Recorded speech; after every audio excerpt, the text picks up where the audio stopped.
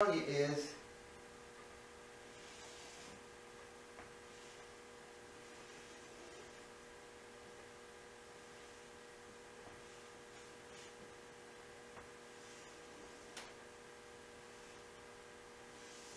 okay,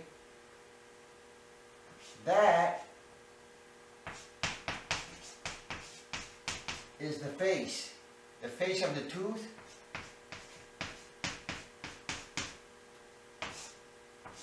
Right?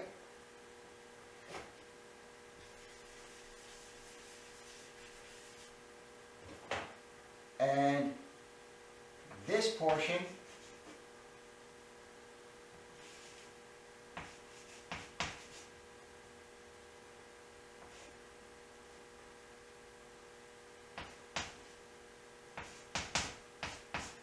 is the gullet.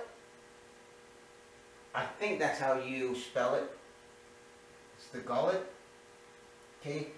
When you're sharpening the blade, you want to take some off here, because here you're going to get cracks, and if you take them out, they can't continue splitting into the blade and have your blade break on you, right? So you got to take some off of the back side, right?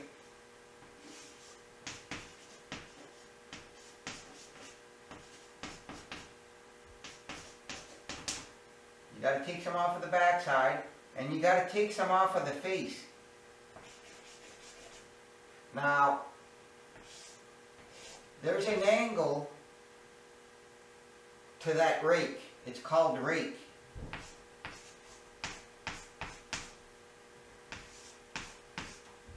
What am I doing?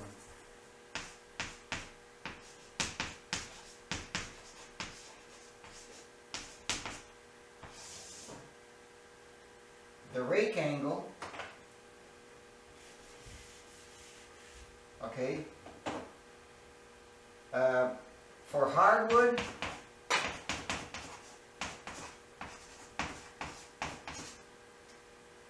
(7 to 10 degrees), right? And for softwood,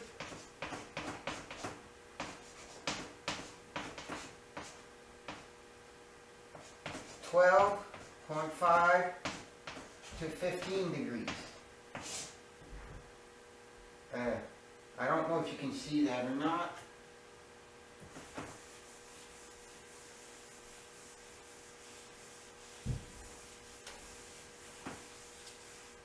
Okay.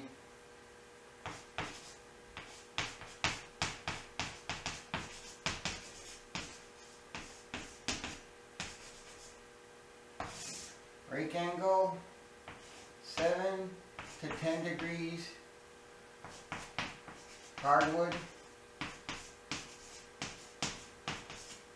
and 12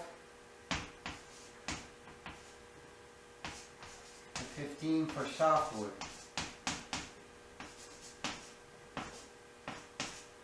Okay, these are the recommendations on this particular sharpener. Now, what I was telling you a few minutes ago about sharpening,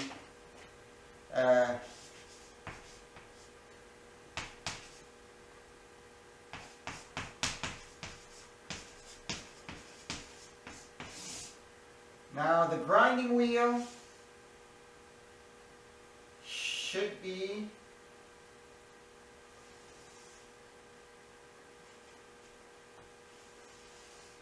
sharpened as such. Okay, now if I blow this up a bit, it should be like this. Okay, this surface here will be grinding the rake.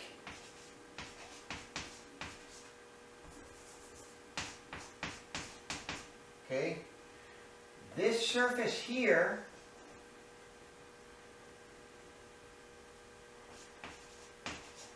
the back side of the rake. Okay, now if I grind this down or surface this grinding wheel larger like this, I'm not going to be removing anything off of the backside, off of the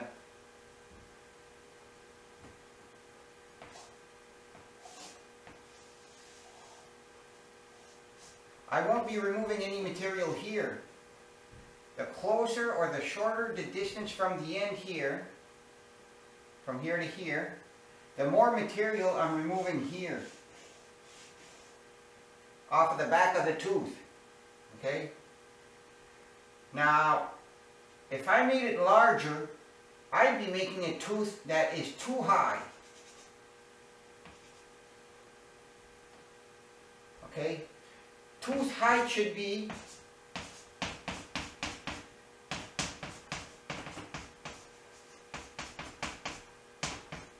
should be 3/16 of an inch.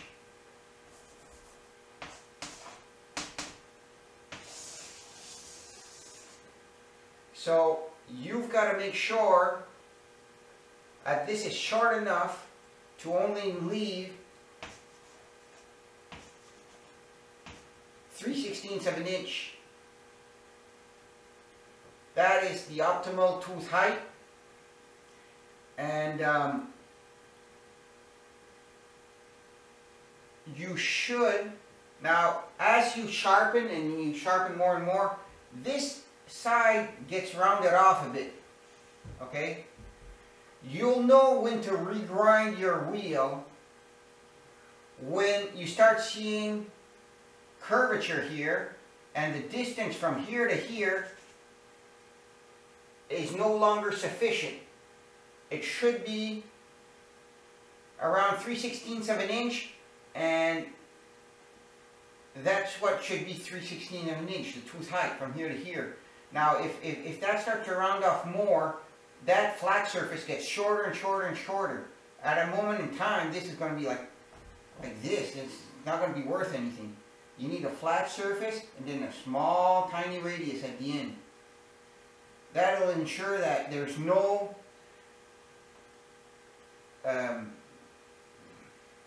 sharp edges or corners, because that's where something will break if it does, because this blade is continually being twisted as it goes around. So that blade it's like taking a piece of metal. After a while, bend, it'll break. But it's going to break where you have a sharp corner or a sharp edge. So it's important to have a small radius and have at least 3/16 of an inch face.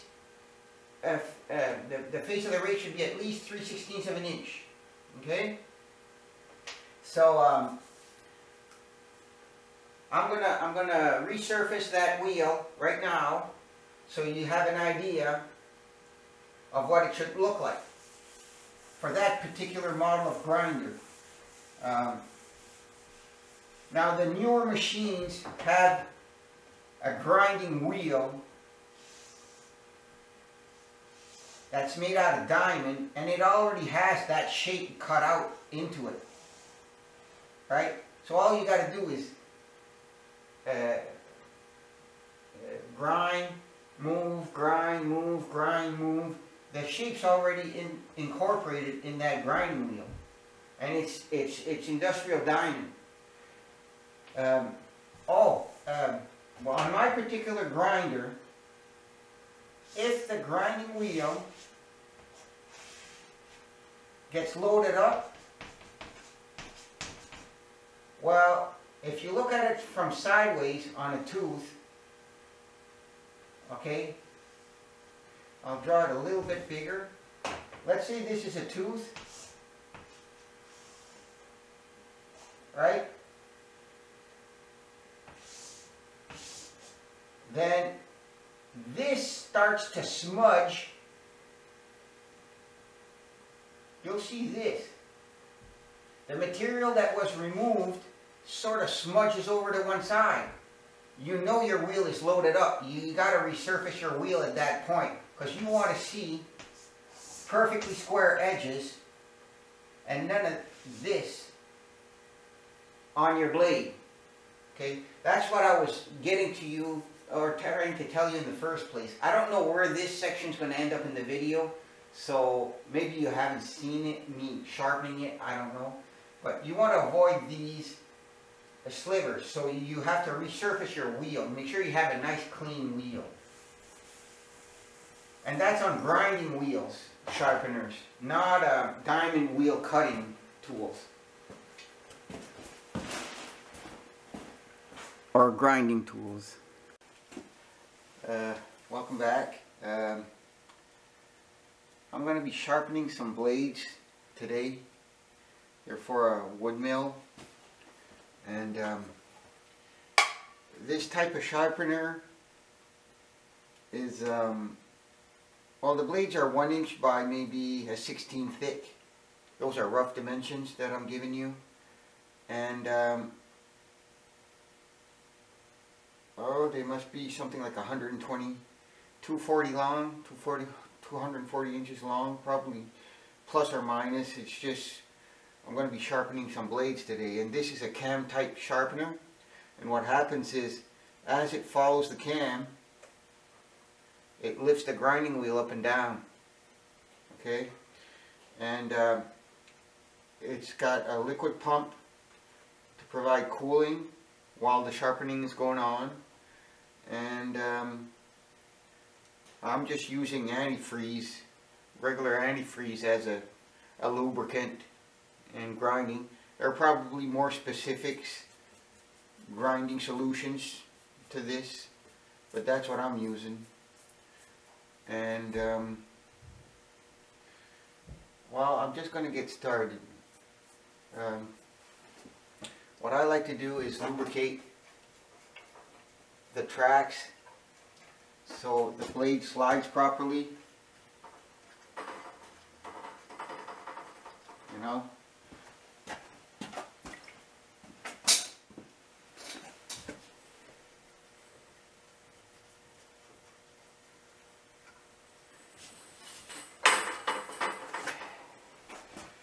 And there are adjustments, right? If I tilt my grinding wheel, I'm affecting the rake of the blade. Okay? If my tooth was had no rake on it, positive or negative, just zero, right? Like on a cutting tool for a lathe or something. But they recommend 7 degrees for hardwood and 12 to 15 for softwood. Okay? So basically what I do is I made some blocks with 15, 12, 5, 10, and 7, right? And all I do is put it under here and adjust it. My motor shaft is parallel to this flat surface or horizontal surface where the blade rides. So the tilt of the motor determines the amount of rake on the blade. If I said that correctly. I've got this adjusted to 10 because it's not really hardwood, but I'm cutting spruce, and it's sometimes it's frozen at this time of year. Okay. And what I like to do is I mark the number of times that it's been used. Normally you'll go 3 sharpens and then you got to do a blade adjust. Okay? And right there is the blade adjust, right? That arm compresses this piece here, and I check the deflection with the dial indicator. That's how you adjust the is it side rake, is it called? Like, you gotta bend your blades like this, right? You got one straight, one left, one right, and the amount of, it might be Kurf, it's called Kurf. The amount of Kurf is normally around 21 thousandths of an inch. Okay, and when you go below 15, it's time to rebend that kerf, right?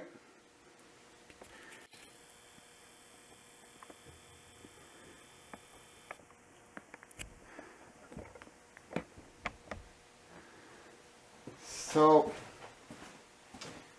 now I've got the blade that needs a sharpening. First thing you got to do is inspect the blade to see if you hit any nails or not. If you hit a nail, you'll never get this blade tracking properly on the mill, right? I'm just going to check this quickly off screen. I'm limited on space here.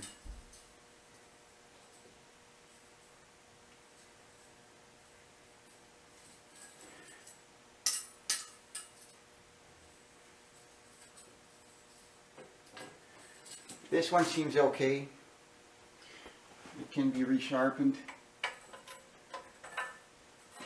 Okay, what you do is, I like to lift this up, and it's not a bad idea to get coolant flowing here.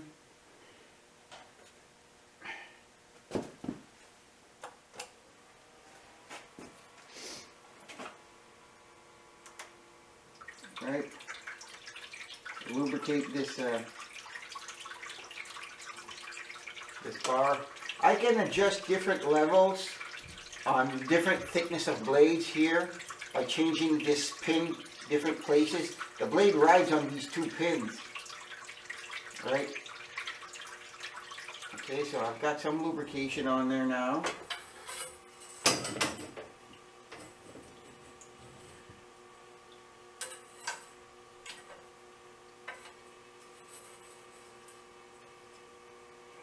Okay, so now what I like to do is set this up .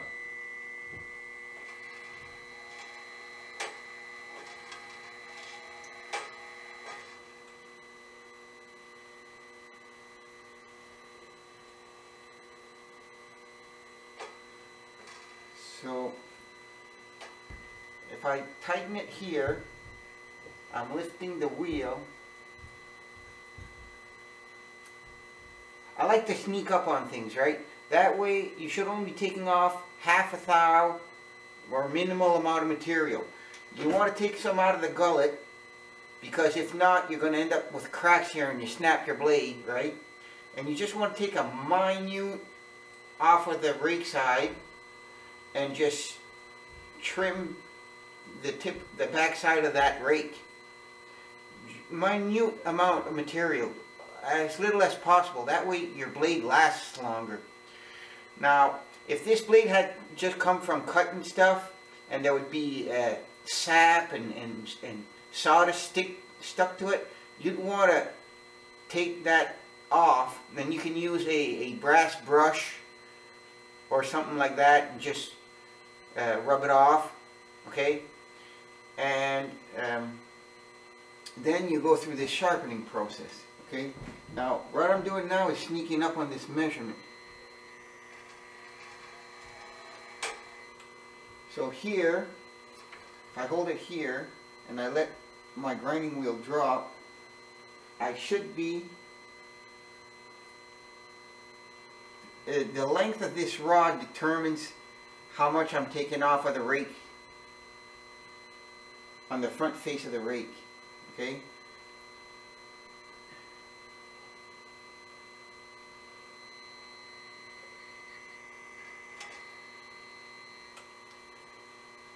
So right now,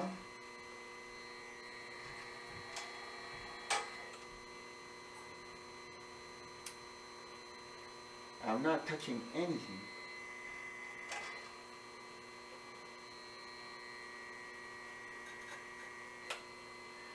Except for the back side. So what I want to do is shrink the length of this rod. I'm going to turn counterclockwise. That's going to shrink it. Now I'm going to check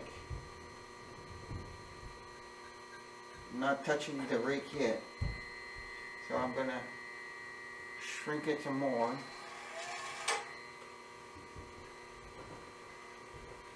No, not yet.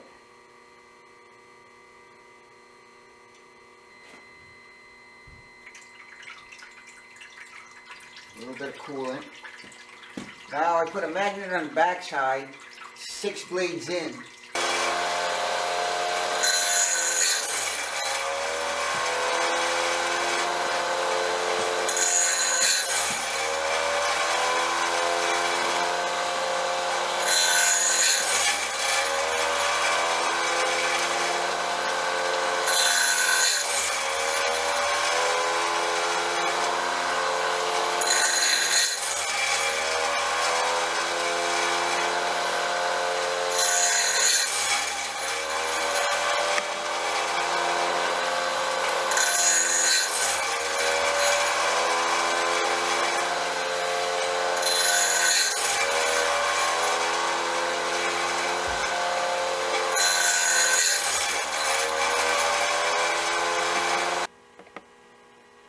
Okay, so I'm over here at the grinder, and